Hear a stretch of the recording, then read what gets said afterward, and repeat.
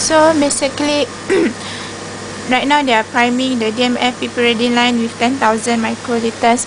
So right now I'm going to the back of this machine where the solvent piperidine in DMF is, but as you can see, nothing is being aspirated. It's not very clear, but this line is just filled with air spaces and air bubbles, and it's not aspirating anything. This is the line A. So nothing is being aspirated.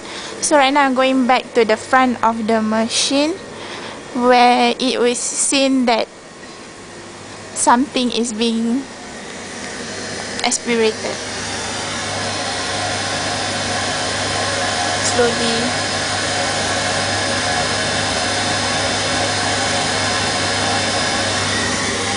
And the needle is in the line A where the DMF piperidine is should be taken out from.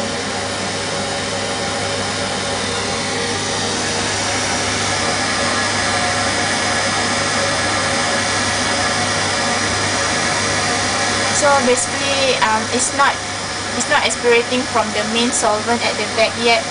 A liquid is filled, which could be the water.